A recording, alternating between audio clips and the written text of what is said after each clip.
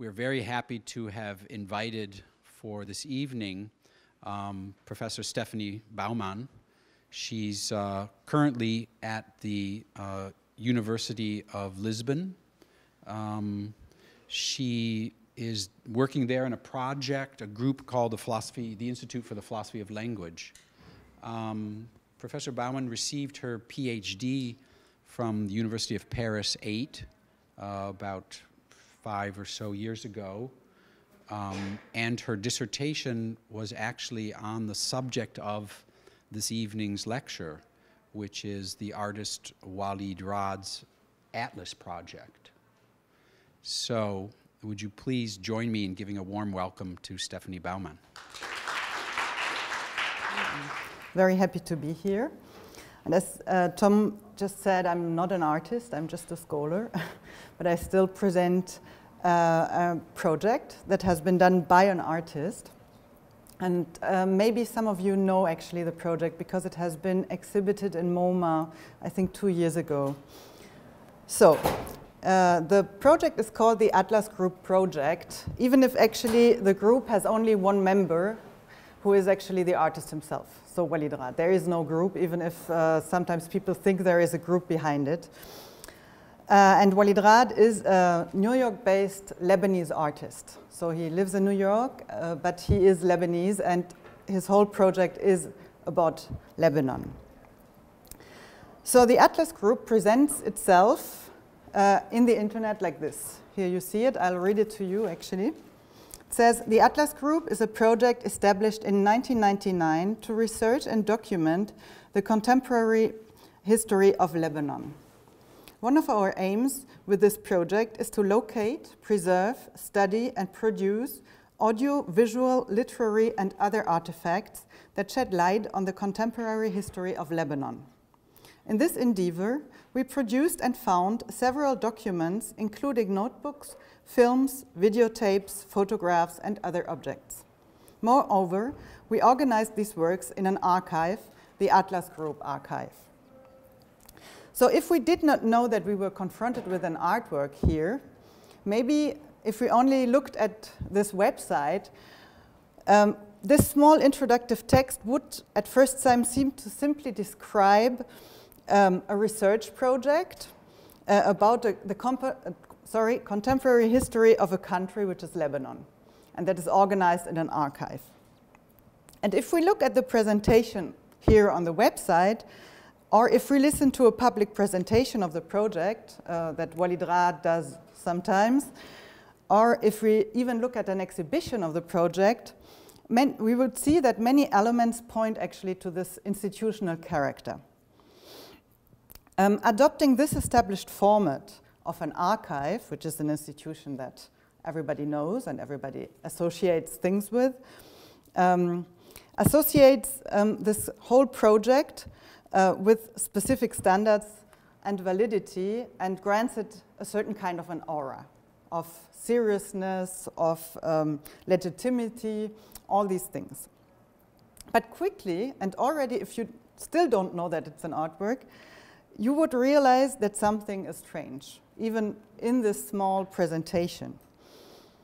Something is really unusual about what he says here, because the very structure of the Atlas Group explicitly not only collects and organizes documents, but also studies and produces them. And this is something that normal archives would never do, as you all know. Normally, you go to an archive in order to find documents that are actually real traces from the past, that have been authenticated, and that guarantee you an access to documents that come from a certain place or a certain time. And moreover, if we look even more closely, we can remark that the very structure of the archive itself is not stable, even if it appears to be quite conventional. So the records are divided, here you see it, in 3 different types. This is still actually the form that you can find in a normal archive, that you have like a classification of the documents and the files. And here you have this classification. The records are divided into these 3 different types. each of which is further subdivided according to the provenance of the documents. So you have here 3 different types, and if you look at them, you see immediately that this also is quite strange, because you have the first category is A, which means authored, for those records to which an author is attributed. FD, found documents, is for those that are described as anonymous, and AGP, Atlas Group Productions, are those documents that are explicitly produced by the Atlas Group. However, it is also said that actually the artist produced all the documents himself. So we are confronted with 2 dissimilar layers on the same site, one of which subsuming all the documents under a generalized fiction, saying that you have those 3 different categories, the other differentiating the nature of the documents according to the alleged origin.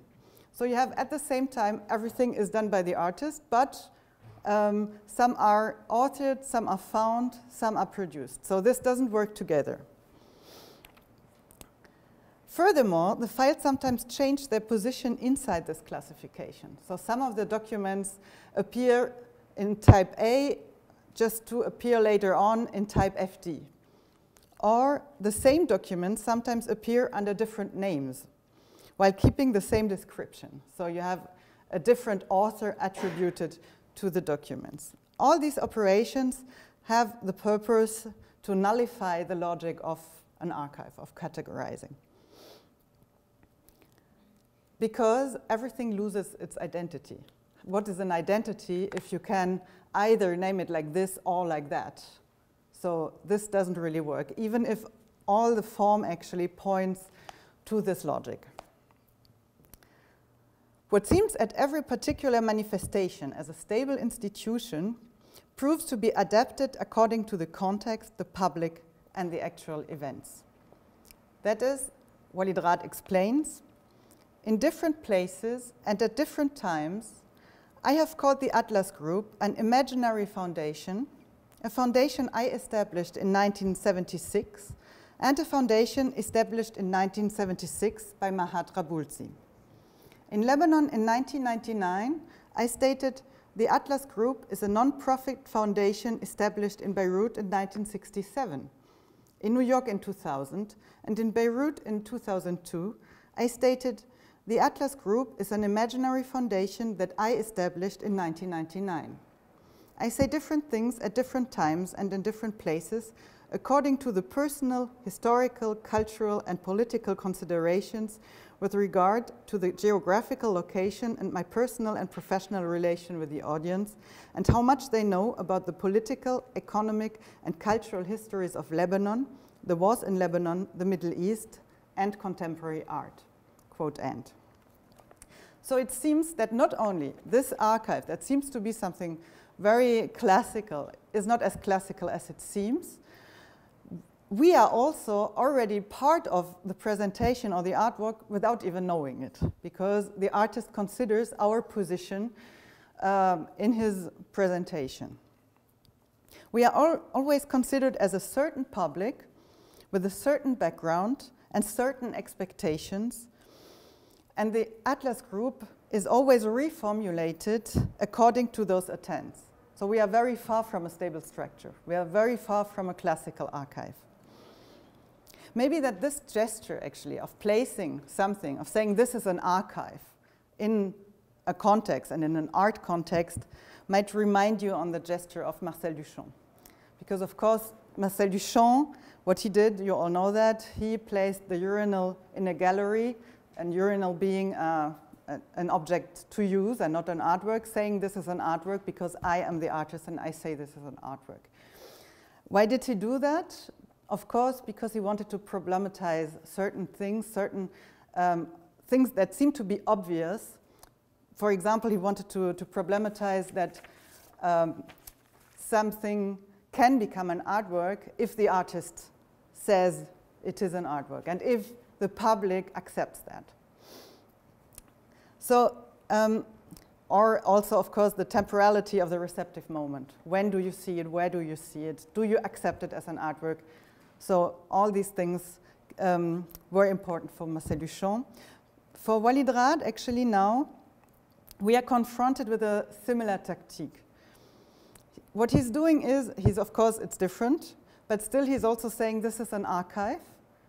If you accept it to be an archive, you have to think with me how an archive works. You have to think with me, or you have also to question yourself, what do you suppose an archive to be?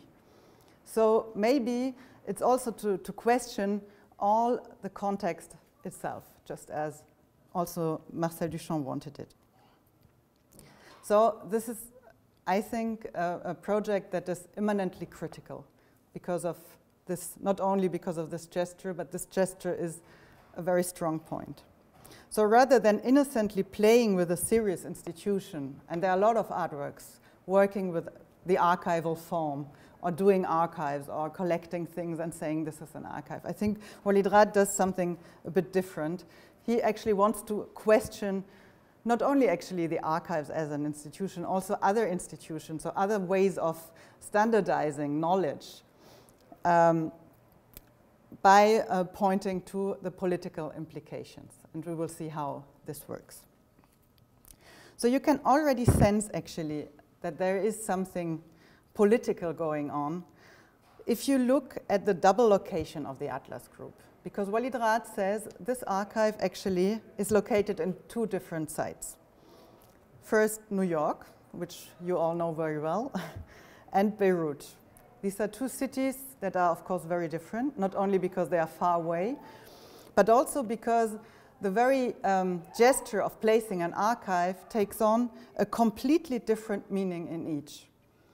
So I'm sure you all know that if you talk here about an archive in the US or also in Europe, you have the same situation, or more or less the same situation.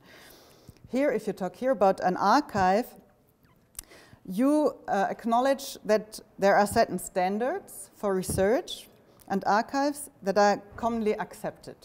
So normally, if you go to an archive, you have certain ideas what you can find there. You can trust that the sources have been legitimated, and you can trust also that this archive will be as neutral as possible, not an ideological propaganda instrument. You can trust that what you find there is an adequate basis for scientific knowledge production. This is normally what you associate with an archive if you are in a state like the US. Normally, you don't question the political implications of the archive you're visiting. Yet in Lebanon, you are in a completely different situation. I don't know how well you know Lebanon. Maybe you know that from the news, then normally you see that it's a very chaotic place with a lot of wars going on, a lot of conflicts. It's like in the middle of the Middle East.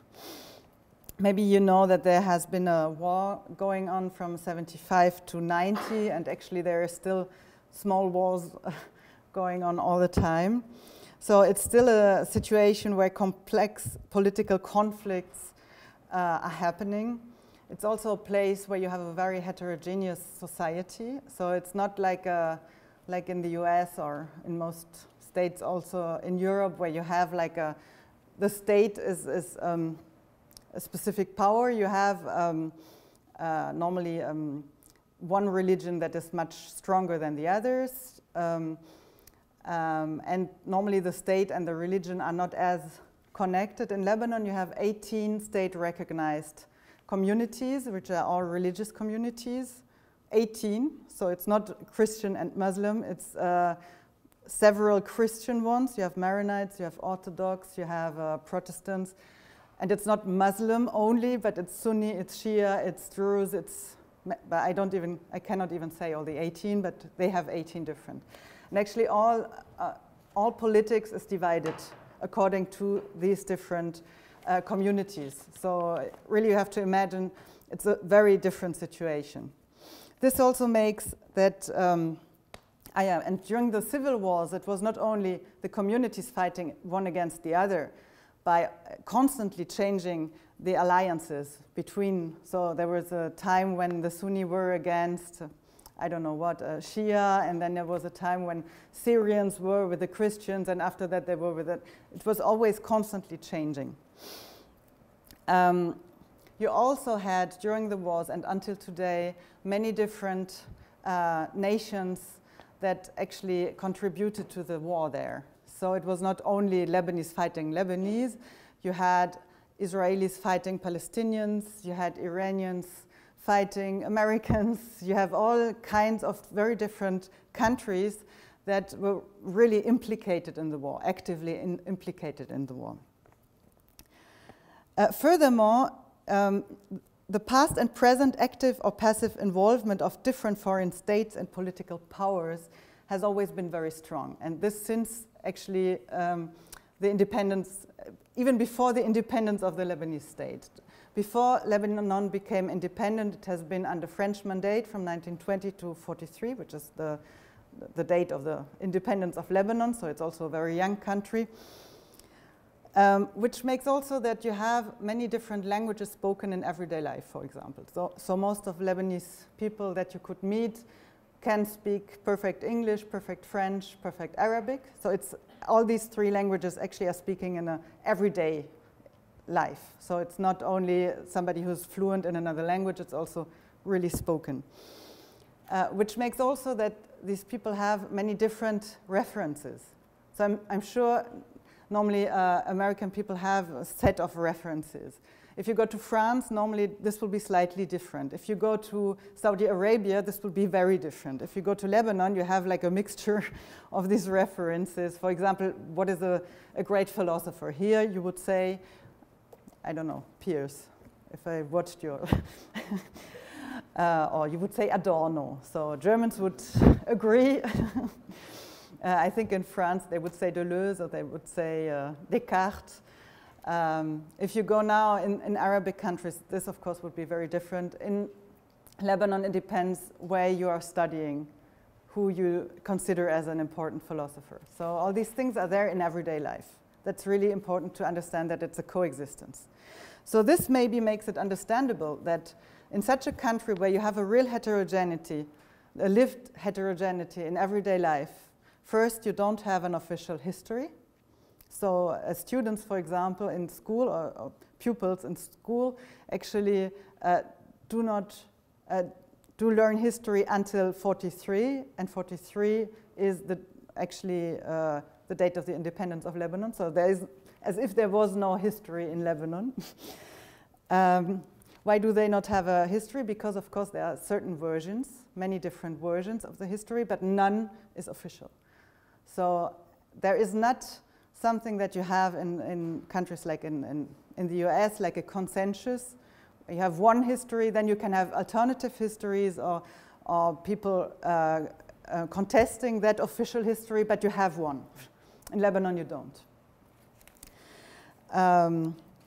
Yeah. After the war in Lebanon, in 91, there was an amnesty law also that has been promulgated shortly after the end, and which blocked every effort to rigorously investigate the events and precluded also any attempt to legally pursue the actors responsible for the war. So until today, you have many different people that were former warlords, everybody knows that, and who have still very important positions, political positions, economic, cultural, all kinds of positions. So maybe now it becomes more understandable why in Lebanon, speaking of an archive, which means a monopolistic structure based on a consensus of what this history could be, this is a very complicated thing. It's already something that is very problematic and very far from being obvious. Why? Also because everybody who says this would be like the platform on which we erase an archive, this can become very easily ideological. So if you say this is our basis, for example, all this started with a war of Palestinians against Israelis, then you immediately have somebody else who says, no, this is only your biased version of it. We have to look at it differently. So you don't have you have a national archive actually in Lebanon, but it doesn't work. And it has never really worked. And this is the point of departure of Walid Raad's project. So now we come back to the Atlas Group. On the one hand, he reacts to an ongoing conflictual political situation, to the absence of historical clarification and a highly aggressive social climate. But on the other hand, he also reflects different ways of considering such a country from the outside. For example, the US, like as he places his archive in New York, with that idea of that we have certain concepts which could grasp this reality by finally by identifying certain things. So instead of upholding the model of an allegedly impartial institution based on supposedly neutral categories, which could be an archive, for example, here, the Atlas Group confronts it with the politically overloaded reality of a particular country in the aftermath of a civil war. It's as if the antagonistic reality of post-war Lebanon subtly bursted into the monopolistic institution and perverts it from the inside, thereby challenging its impartial pretension and uncovering its political implications. So finally, what happens with this archive, it's not only we want to find out something about the history of a country, it's also we want to critically question how we try to find out these things. So it's as if Walid Raad would turn the lights on you, you as somebody who tries to find out certain things with certain things in your head already. This is what is questioned here. So we are facing an amalgam, actually, of different things. A stable archival structure and that which undermines the rational identity thinking on which it is based. An important aspect here is also that the Atlas Group does not conceal that it's really different from a normal archive. As you saw before, Walid Raad is super explicit. He says that he invents all these people, that they do not actually exist. He says that. He also says that the documents are actually produced by himself, that they are invented, and that they are artifacts specifically produced by the Atlas Group for the purpose of the project on the basis of factual events on the one side, so it's not completely fiction, but on the other hand also on the basis of events that could have happened. So this is a bit the situation that we have. So you see it's quite a complex project. I would like to show you actually some of the documents. Then you will see that this logic of really you have these two sides, two different sides. You have also this idea that the form can criticize the content, that a content is never alone and it's never only a narrative. It's always also the way how a narrative is embedded in a context that is really meaningful for the Atlas Group.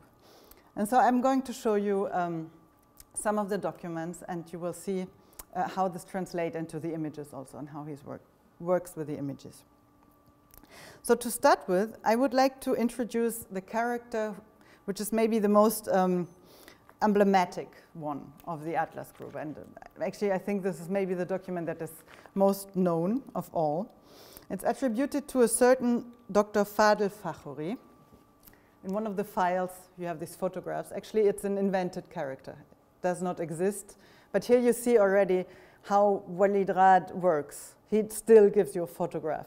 So it's difficult not to believe that this character exists, even if he tells you he does not exist. But he shows you the character. So that's part of his strategy, actually, to see that you believe, when you have an image, you believe more quickly. So the Dr. Fadel Fakhoury is actually introduced as the most renowned historian of his time. And here you see first that he seems to be important, as he's the most renowned historian of his time.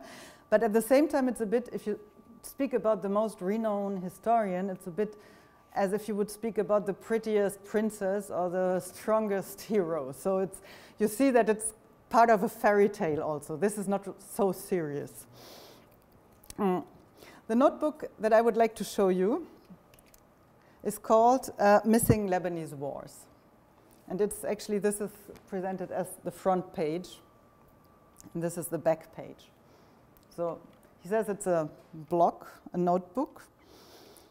And this is introduced, actually it's written here in French. This is actually the text. Here you already see that we are inside a, this is meant to be like a notebook of a historian, but if you look at this, it's not really scientific how it's made up. So, what is written here, and what is also kind of the description of this document is the following. He says, "It is little known that the major historians of the Lebanese wars were avid gamblers. It is said that they met every Sunday at the racetrack. Marxist, actually in the French he says Maronites, and Islamists bet on races 1 to 7, Maronite nationalists and socialists on races 8 through 15. Race after race, the historian stood behind the track photographer whose job was to imagine the winning horse as it crossed the finish line to record the photo finish. It is also said that they convinced, some say bribed, the photographer to snap only one picture as the winning horse arrived. Each historian wedged on precisely when, how many fractions of a second before or after the horse crossed the finish line, the photographer would expose his frame." So this now becomes really strange because we are told that we are in front of a notebook of a historian, and then we are with such a story, actually. What is striking at the first place is maybe that the most renowned historian is not at all presenting like something like results of his research or even documents with which he works, but he's telling the story of one of his regular leisure activities during his free time, along with other representatives of his profession in the midst of the civil war. It's already very strange to imagine that you're in the situation of a civil war, and what are you doing? You go to a hippodrome and you bet on a horse. You don't even bet on a horse, you bet on very complicated things, as I just said. So instead of elucidating the past, those historians gamble one against each other. And this, by the way, this is a small hint to what I just said, that actually historians, there is no official history, so there is really kind of a competition who has the more official history of the histories that exist. But here, the historians not only turn a blind eye to the historical political situation, but also to the horse race as such, as they are only interested in the gap between the actual event on the horse's arrival on the finish line and its photographic proof to be discovered the next day in the newspaper, which raises a bit the question why they should even be present at the hippodrome, because that doesn't help anything for their game. Visually, you have this, here, sorry. Actually, you have several of these pages. In an exhibition, normally you have them printed like this. This is also something important. There's no original. It's also something that you won't find in any archive, that you only have printed pages like this. I show you some of them. And here you see, actually it's always the same structure. You always have a cutout photograph of a newspaper on every page. Then you have texts written here in English and here in Arabic. Here you already see, this what I said, it's quite typical for Lebanon that you have several languages, but at the same time it also introduces like several directions. As Arabic you read from right to left, and English from left to right. And you have all these calculations. It seems to be quite complicated what he's doing, but finally it's only a game. Then you have these, actually, those English comments are actually comments on the winning historian, and they're quite pejorative if you read them. So maybe, yeah, it's a really, you don't really know what kind of knowledge you could get out of this. And then you come to see that it's actually quite strange, but it seems that Dr. Fahouri is only interested in the sphere of rumors. Because it's, if you remember what I just read to you, it's always, it is said, some say. So we are not at all in front of cold facts. We are in front of hearsays. So, yeah, we are immersed in an atmosphere where hearsay and suspicion and rumors make their way into factual reality, which also, by the way, in Lebanon is quite important because there was because of the situation, there was very little, there was, for example, no official television station or radio station. It was all made by militia or by private people. So there was nothing that could be granted for official. This is the situation in which you are at that time in Lebanon. Another thing that is really strange, if you look at this whole notebook, is if you remember how he divides the historians. Because normally historians should share, first and foremost, the same professional ethos of impartiality. Here, actually, they are only identified through their community. But is it really the community? And that's the question. Because if you look at what he's talking about, then you see that this what seems to be like a categorization, once again, of different groups of people does not really work together because it's different logics behind it. For example, Maronite, the term Maronite, denotes something quite clear.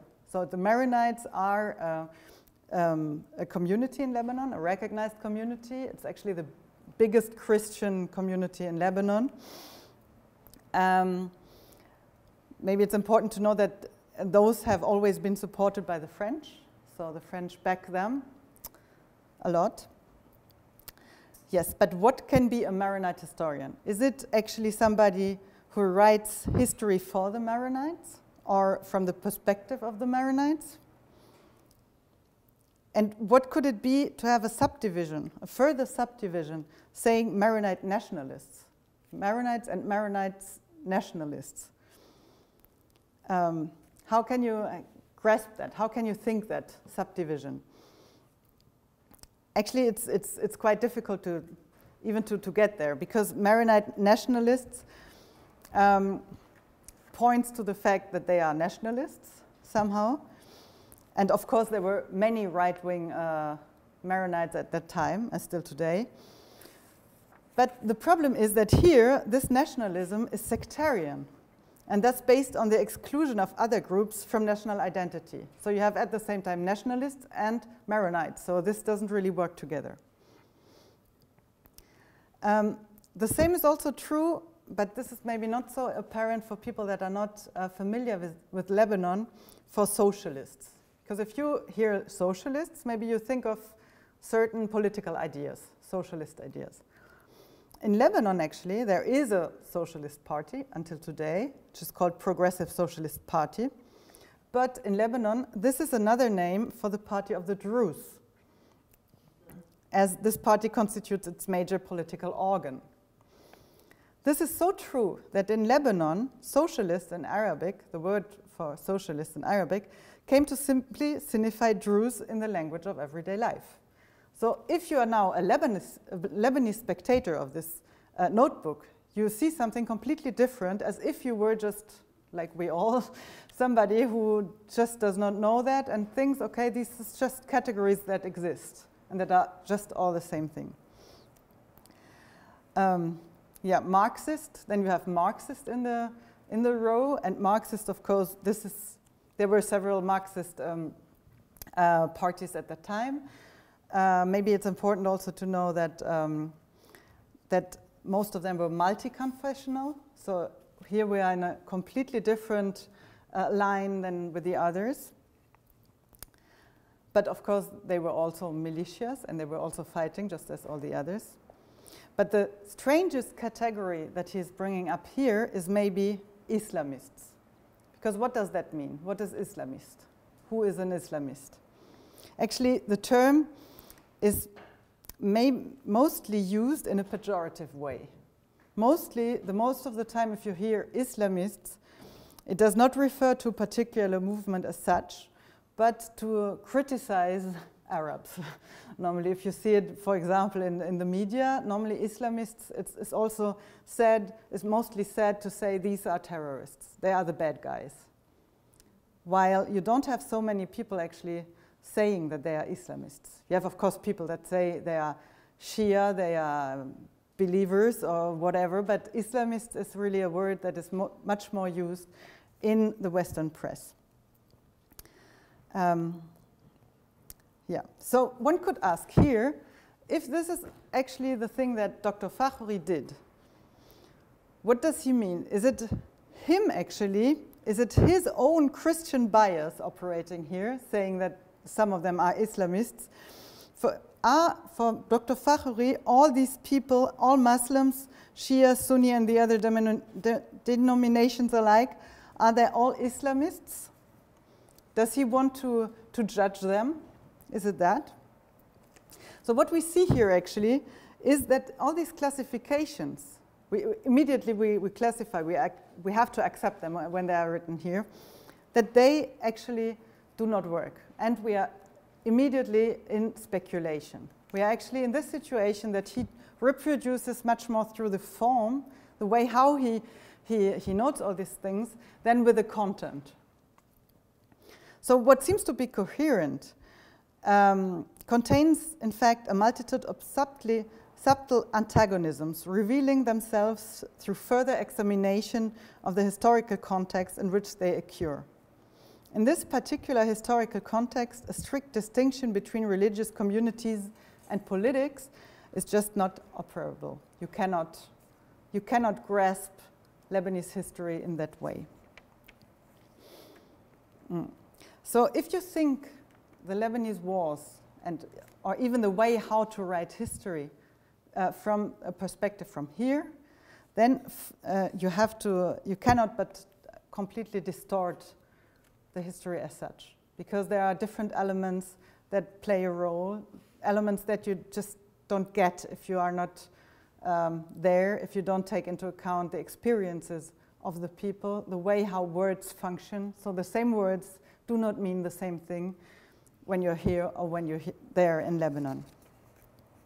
And also, for example, this clear division between facts and rumors does not really work. And here one could also ask, what does it mean to have clear facts? When is a fact a fact? When is an event a fact? Is it who decides that it becomes a fact, and how can you guarantee for that? What is a cold fact?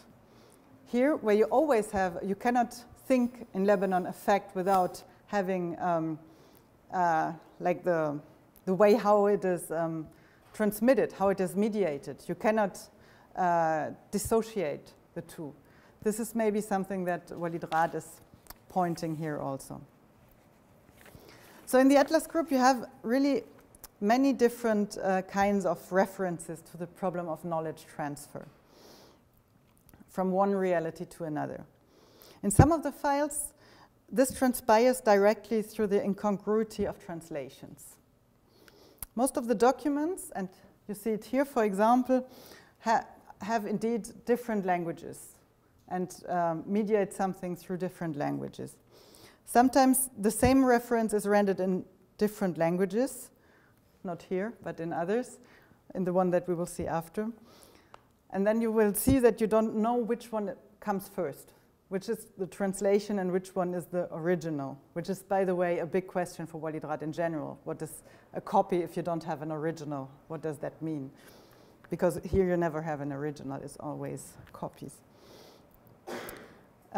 Here, for example, you see that if you are not Lebanese, or if you are not familiar with the 2 or 3 languages, then you will never get the whole document as such. You will never understand it fully. So the next document is this one. It's called Already Been in a Lake of Fire. And it's also attributed to Dr. Fadel Fakhoury. And here you see what I just said, even visually. So this is the first and the last page. It depends on the direction in which you read. Here you see, once again, you have here in Arabic the appendix. I'll tell you in a minute what it says. And here in English you have written, already been in a lake of fire. By the way, it's also written like in a really nice handwriting, which maybe might point to like a school child that is writing. Also this notebook looks like a school notebook somehow. So, as the story goes, Dr. Fakhoury sought to photograph vehicles whose make, model, and color corresponded exactly to those that have been used as car bombs during the civil wars, alluding to the fact that it was a common habit of journalists of that time to replace elaborate elucidations of the political motives and impact of such attacks by a symptomatic fetishization of the car itself. This file is once more concerned with the general climate of insecurity and paranoia and rumors and hearsay. So this is how it looks. These are supposedly the exact models and makes and colors of the cars that have been used as car bombs. Yeah, by the way, there's another file also concerned with car bombs. Car bombs actually played a great role in the Lebanese wars.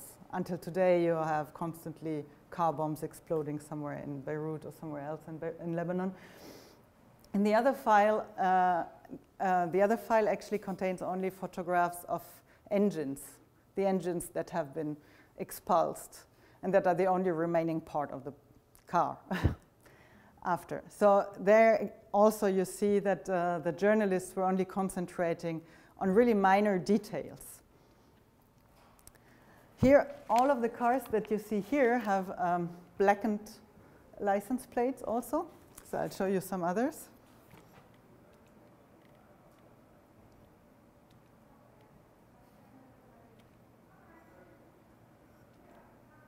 Here, by the way, you even have a cat. Don't know if you see that. Here. So you see it's real photographies, actually, of real cars that are, of course, not the cars that have exploded, because if not, he could not have photographed them. None of these cars, of course, has been effectively used as a car bomb, but all of the cars could be used as a car bomb one day. Or still, yeah, maybe.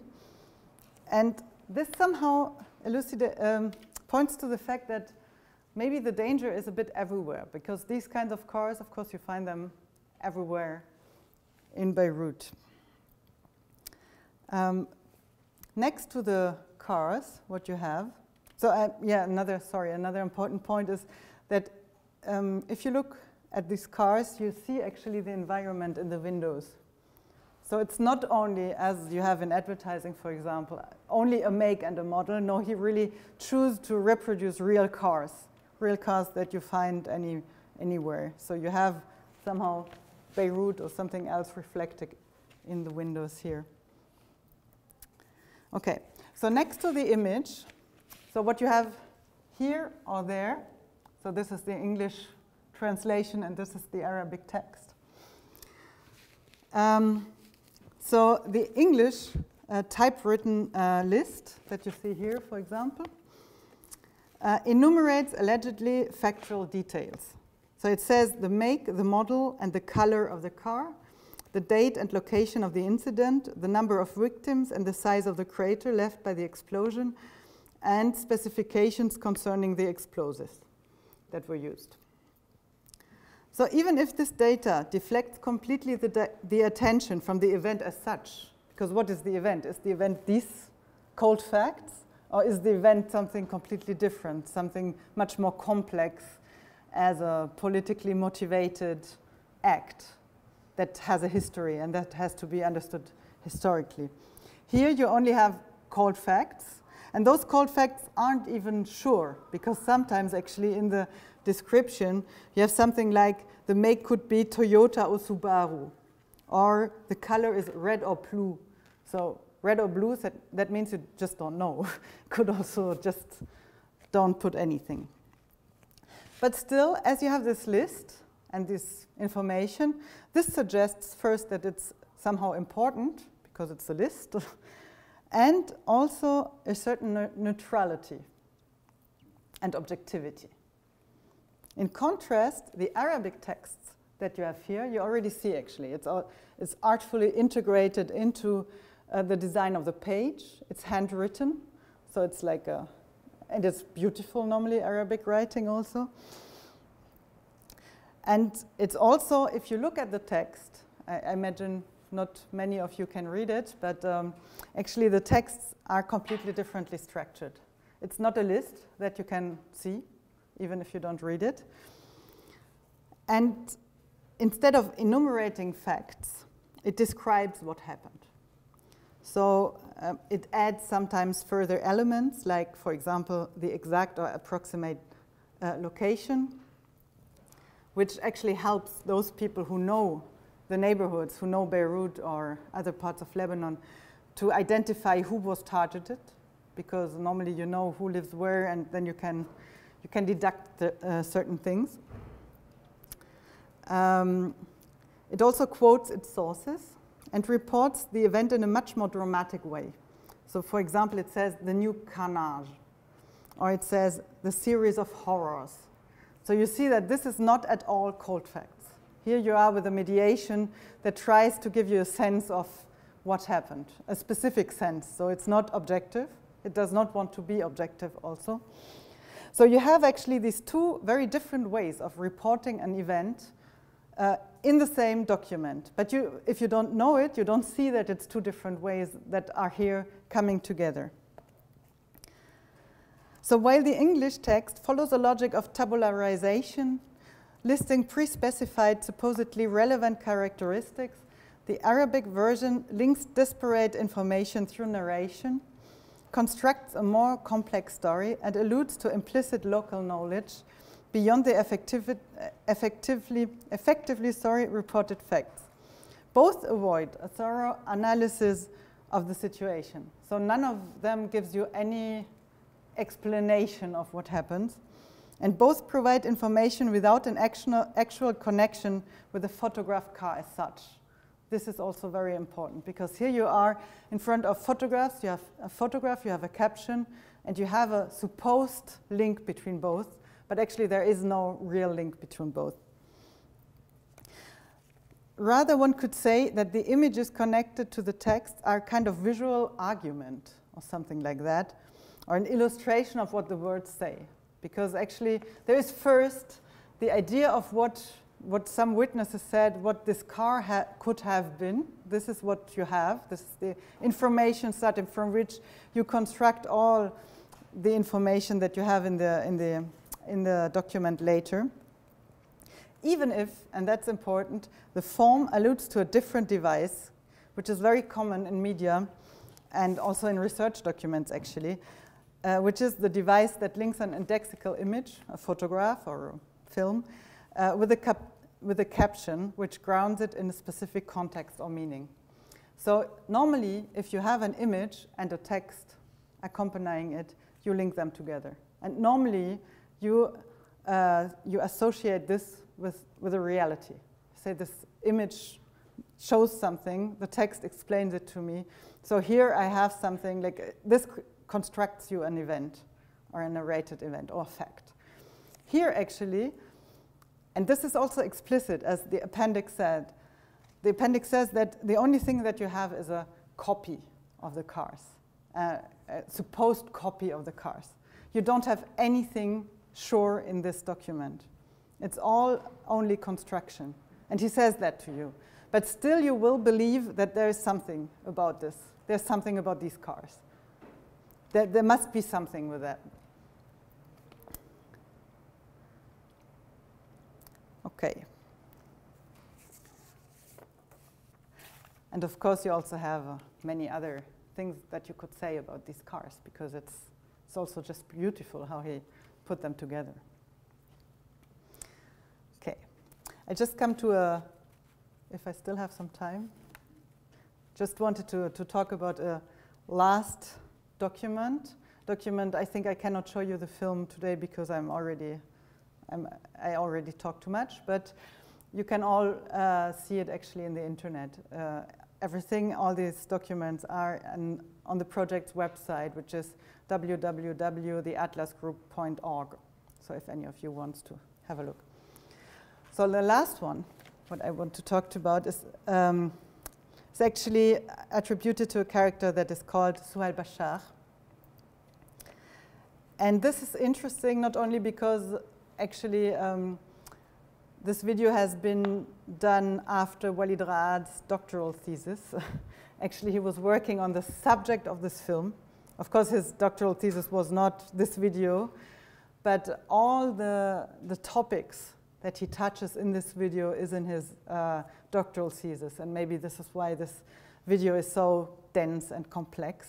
It's really, I really recommend you to watch it. And this character, Suhail Bashar, who just took his thesis and made a video out of it, is interesting because he actually clearly expresses his refusal of accurate translation, but not in the video, because there's something different still, which is a fictive interview that Walid Raad did with Suhail Bashar, which is published in a book. And actually, in this fictive interview, Bashar says or declares that he has himself translated the video from Arabic to English, just to add that he did not wish to comment on the fact that the English version is sometimes opposite, sometimes completely unrelated to the Arabic original. So he says he purposely didn't translate what is said in the English. The English translation purposely does not translate exactly the Arabic. So that's interesting. So this is just one image from the video. So the distortions here in that video are presented as deliberate decisions with an implicit critical tenor. They suggest that the relation between an object or an event and the word supposed to grasp it is not simply transferable without consideration of the historical situation. And I think that I already talked a lot about that if you don't know anything about Lebanon, you will not understand these documents or all the implications in the documents. And this is, of course, even more the case in a media landscape, which often describes events and actors in a simplified manner, abstracting from the field of meaningful resonances in which they are embedded. This is, for example, the case with the mediations of events in the Middle East by the American press. And this you all know, that if you look what happens in the Middle East here, normally you have the bad guys clearly named. So if you name somebody as Arab or Muslim, it's often pejorative in Europe as well, actually, and that's kind of a problem. And this is what especially the Bashar tapes are concerned with. So Suhail Bashar is described as a low-level employee of the Kuwaiti embassy in Beirut. And actually he's played, it's him on the right. All the others, and here you have the actual images of the real hostages. All the other 5 men were real hostages during in the 80s in Lebanon. And I'll talk more about them later. What is important for the Suhail Bashar, which is the fictive figure, he's actually played by a very famous Lebanese actor. But this is something that, of course, people that are not in Lebanon don't know. So for Lebanese, it's clear immediately that this is a fiction. For others, once again, it's like with the Dr. Fakhoury. You have an image, and it's difficult not to believe that it's true, that it exists, he exists. So Bashar is said, having been abducted by Islamist terrorists and held captive in the same room as those 5 American hostages that you see here. The names he mentions, so these 5 other hostages here, are Terry Anderson, Thomas Sutherland, Benjamin Weir, Martin Jenko, and David Jacobson. And all of them actually really existed, have been abducted. And all of them also have written memoirs. That's important. So the books exist also. So their individual cases and those of other Western hostages have, of course, often made the headline news. And if you look at now also the news, if you have hostage cases, normally those that you know normally are Americans, French, Germans. Normally you don't have Arabic hostages in the media represented, which is, by the way, also true for the Lebanese press. So even in the Lebanese press, you have a lot of, you have the American, French, German hostages, but you don't have all the Lebanese that have been abducted. And there were really, I don't know how many thousands that are even still missing today, and nobody talks about them, even in Lebanon. So that's also important. So here, if you have here Souheil Bashar, it's not only that he responds directly to that as an Arab hostage in the same cell as the American hostages, but it's also, actually, he also does something different still in that video. So the video that I won't show you now, but that you can watch on the website, is composed as an intricate montage of different visual and audio materials. So you have, for example, different kinds of images that are edited together. You have low-quality rushes focusing frontally on Bashar. This year, I don't have images of that here, while he's speaking. And you have some archival material. As here you see in the background, you have Ronald Reagan. No, sorry, you have Bush. No, Reagan. It's Reagan. Yeah, it's Reagan, sorry. Yeah, you have Reagan. Of course you have Reagan. Yeah. No, you have Reagan, of course. Yeah, you have other historical rushes from the television news in the film. You also have different soundtracks that overlap. So you have, for example, Bashar's monologue in Arabic. He speaks in Arabic. You have its simultaneous translation into English, spoken by, as he says, a neutral female voice. And you have another voiceover, a male voiceover, reporting general information, and other noises as well, of course. So the video appears as an overloaded constellation with correlates the divergent images and sounds without hierarchy. So they're all there somehow, but still you have the personal account of Souheil Bashar that serves as a frame, because it's him who explains what happens, it's him who makes an analysis, it's him who criticizes also what you can see. He introduces the subject and he clarifies details about his shared captivity with the American hostages.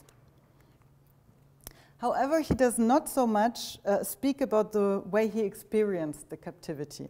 What he does instead is he talks about his conditions a bit, and on his co-detainees. He talks about the Americans, actually. He says that these Americans had taken an ambiguous stance towards him. So he's really talking about himself in this community of the hostages. And he says, despite the fact that they were all forced to share the same conditions as hostages, so they were in the same situation, the Americans would gang up on him as he shared the same origins with the perpetrators. So he was in that situation that he was at the same time a victim as the others and the bad guy because he was an Arab. So he was neither with the perpetrators nor with the other hostages somehow. Not only, he says, did the Americans exclude him from the community of victims, but they were also visibly both attracted and repulsed by his presence. He says, actually, he goes quite into detail in the video. He's talking about their sexual fantasies on him.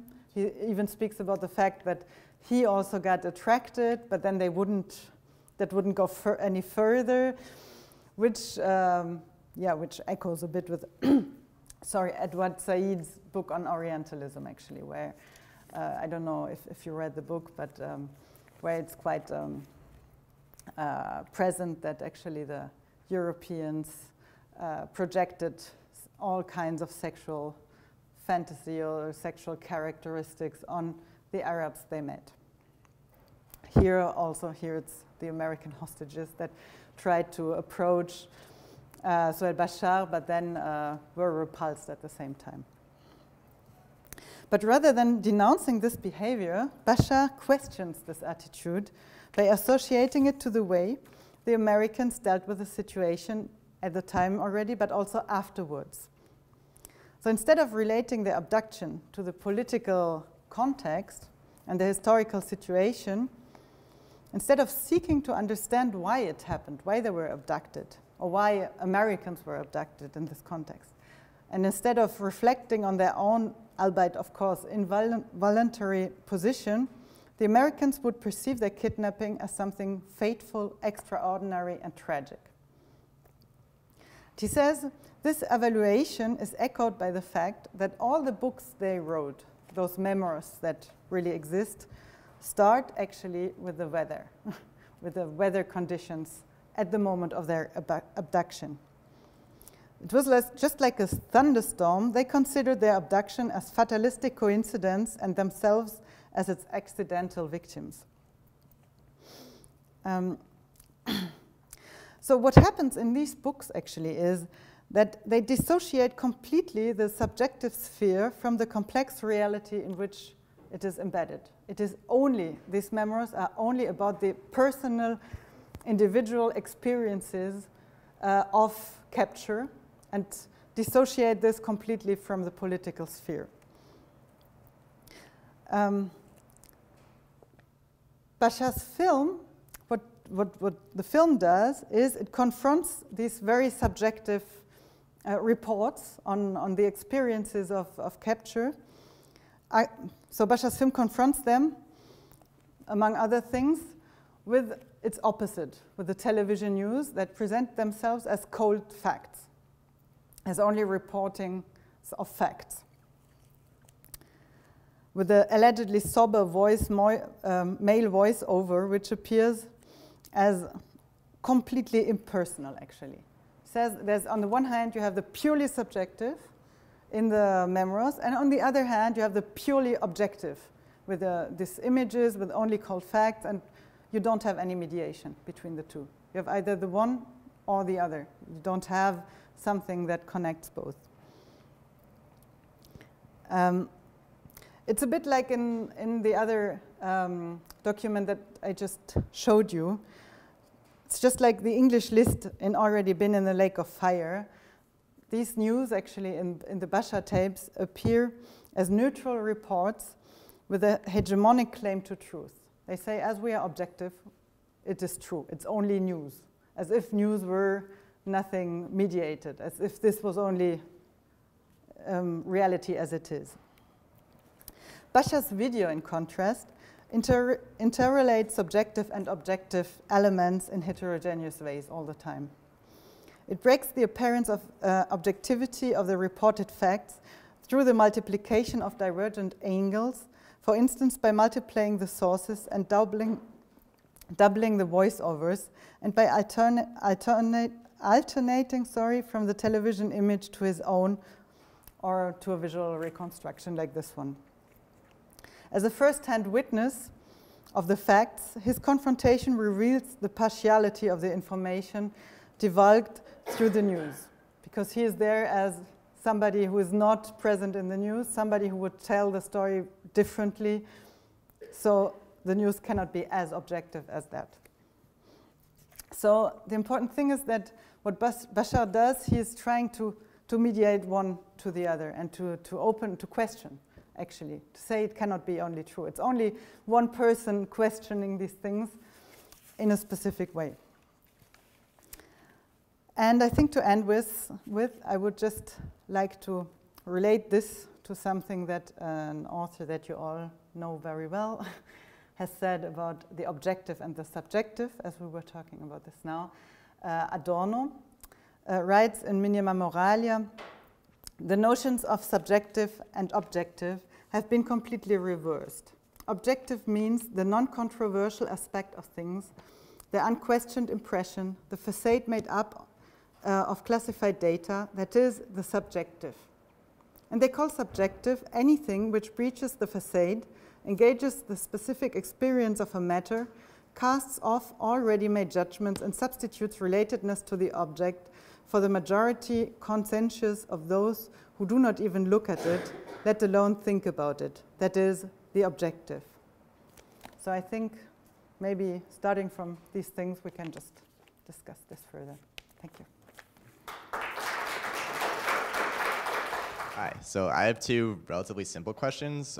When was the website put up, and has it been updated since it was put up? And are the 2 digits next to each of the notebooks signifying like the date they were found, or is it something different? Which ones? Hold on. So I'm on the site too, one sec. Fakhuri had 3 notebooks, and they all have different digits next to them. So like, for example, the first one says 38. Yeah, oh, it's the volume number. Yeah, it's the volume number, actually. Okay, well then, so I guess I only have one question, which is, yeah, when was the website put up, and has it been updated since it was put up? Actually, I don't think it has been updated ever since. I don't know. But it still looks the same to me. So I've seen it the first time, I don't know, somehow in 2005, and for me it looked like that. Okay. So when I think of an archive, I kind of immediately, think of it as like a set thing, and then I'm led to wonder how people interact with it or use it. So I guess my question is, have there been any significant interactions with the group, I guess, and has the artist taken this into consideration? Like, because you said a few times how someone who wouldn't be familiar with the history of Lebanon would, be totally thrown through a loop with a lot of the material. So I'm just wondering if there have been these sort of interactions with the archive. Actually, the archive as such does not exist. It's really only virtual. There is no real physical place where you could see these documents. You can only see it in exhibitions or on the website. So I don't think there have been any real interactions, as the material doesn't exist. Of course, there are people like you now or me questioning these documents. But what is maybe also important is that Walid Raad has been working in a lot of archives. So there are, as you saw, there are some images coming from the archives that then enter into his documents. This is what he does. Maybe for him, he would just say that, you have to do something with the information that you find. But I cannot really answer as I think the important thing is that the archive doesn't really exist. It's really an idea more than something else. Besides the fact that I see a schism between the video that you talked about at the end in terms of the unreliable narrator, because Bashar starts to seem as if in referencing Said, he's actually saying things that were true and important to understand. But I also wonder if Walid Raad had any thoughts about this in light of the Trump administration, because that's certainly thrown a different, I mean, we used to think, especially looking at that image of Reagan, who is so fantastically sincere in his appearance. But now we all know not to trust anything. Yeah. Right. It's an interesting question. I don't know what Walid says about Trump, but I'm sure that he would even say this is in a line, actually. Maybe now it becomes really visible that such a thing as alternative facts, even the concept exists. I think, for example, in Lebanon, this is clear that there are only alternative facts and no. So it's a complete different situation, because if from the beginning you're always suspicious of what you see and you don't have anything really to trust. I think you live with information differently and with facts, and you think it differently. I don't know, now here Trump is, they don't have retaliation if they find out things, like knowing that your neighbor that you're working for was a warlord. It doesn't mean anything because everybody's decided to ignore the facts and get on with their lives. You even have to. In Lebanon, you even have to, because you have the amnesty law, actually. It's very strange, because there you really see a country that lives with these things, that is not at all surprised by the way how, for example, Trump now, for them it's like, okay, people have to learn to live with this kind of argumentation, you know, it's like, yeah, but in Lebanon, this is really very common. You know things, and you always have, if you have a fact, for example, I just tell you one situation. I have been living in Beirut, and there was the situation when a big bomb exploded on a famous square in the middle of a Christian neighborhood, which was actually quite close to our house. And we then learned quite quickly that the targeted man was, I think, the head of the secret services. And then immediately, and you knew it even before you saw the newspaper, you had, I don't know how many different versions of why this happened and who did it. You have always the version, of course you have always the version Israel.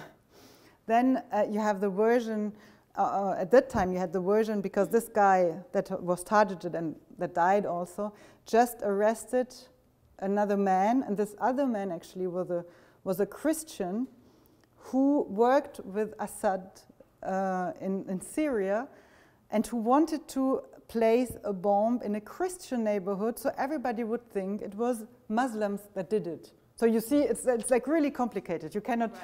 You have this kind, after all, you can also think, was it Hezbollah, was it, there are so many different possibilities, and it's so difficult to find out because you always have this 2 times logic. You don't just have like a, somebody wants to kill somebody, but sometimes somebody kills somebody, so somebody else will think it was still another person. So this makes things really complicated. A lot of plot. Yeah. Well, if definitely. I made just the last comment, one of the things that the archive, I think, promises us is the archive promises closure. Mm-hmm. So even if an archive doesn't have all the documents, the idea and the ideal of the archive is there can be at some point a final accounting of things. Yeah. If we did actually collect enough or all of the documents, we would know this. But what this Walid Raad project brings me to conclude is there may be some events, like what's been going on in Lebanon since 1975, and further, it may be that the nature of human affairs in general is we actually won't ever have a full accounting of what happened or the meanings of what happened. Mm-hmm. Oh, Alex wants to say something. Just a question of the audience. You mentioned that he had, whichever his audience is, he has different facts that he'll tell them, like what time a certain event happened. Mm-hmm. This being online, it seems like the audience that he has in mind, like immediately has access to information to do their own research. Like as they're on the website, they could. Actually, the website is one version. You have, if you see, I don't know which version was shown in the MoMA. Like for example, like while you're on the website, you could easily go to Google and like research this information. So I think like in him having it only online, he at least has the idea that the audience could always look it up. But for the people in Lebanon, like how is the internet accessible to them readily? Yeah, fully. It's slow, internet, but it's fully accessible. There's no problem. No, actually, this is not a problem in Lebanon. You can get information. The problem is you never know which information you can trust in. Mm-hmm. You know, but I think we all have the same problem because, of course, you can Google things, but which information can you trust? So I think this is more the point that Walid Raad tries to make up. That's in Lebanon in general, there's not, of course there's censorship, but not in the news. And in cinema you have it sometimes, like with sex scenes are censored, for example. But yeah, this kind of news, the problem is that you have too many. You don't know what to do. You don't have the official version. That's the big thing, that here, or in Europe, or in an archive, and this is, I think, what Tom just said, this idea that you could find a place for any information. Here, actually, what Walid does, he says the system, the very idea of a system does not work. Does not work everywhere. And then you cannot think of really a system that could work anywhere because there's already this place where it doesn't work. Well, it's interesting that you mentioned Google because Google is not an alternative to the archive. Mm. Google the premise of Google is this is the final. This is the all-inclusive archive. This is the archive to beat all archives. So it's not as if we're going to compare one or contest one with the other. Yeah. But anyway, we could go on, but this is just evidence of how much you've stimulated us this evening. So thank you very much, Stefanie Baumann.